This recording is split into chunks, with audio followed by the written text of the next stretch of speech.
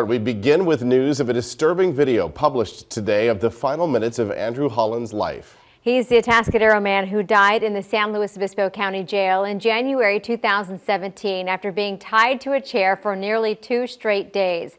The video obtained by the Tribune purportedly shows Holland, a schizophrenic, harming himself, then being restrained naked in a chair for 46 hours before being let out and moved to another cell.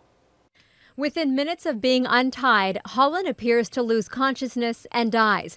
The coroner said last year the 36-year-old died of natural causes due to intrapulmonary embolism, or a blood clot.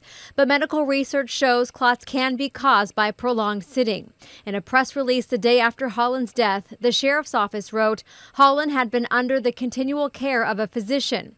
The video, edited from more than 100 hours of jail surveillance, according to the Tribune, does not appear to show that.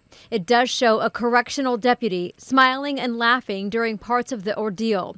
We have not obtained that full video. The county has not released it despite our public records request last July. And the Tribune's source is not known to us, so we have been unable to independently verify all that happened. But Holland's parents have seen it. And here's what they told us last April. It isn't believable unless you see it. And when you see it, at least for me, and I was watching my son die, I couldn't help but feel such terrible pain for the people doing it. Who does that? The county released this statement today saying, quote, the video footage is extremely painful to watch. What happened to Andrew Holland was a tragedy that impacts our entire community.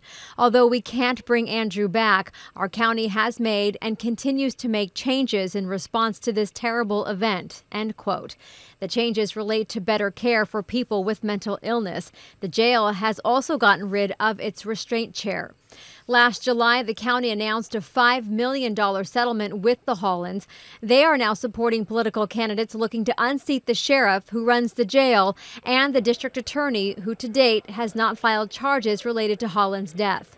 We confirmed with the FBI today their investigation of possible civil rights violations at the jail is still ongoing. That investigation began after Holland's death.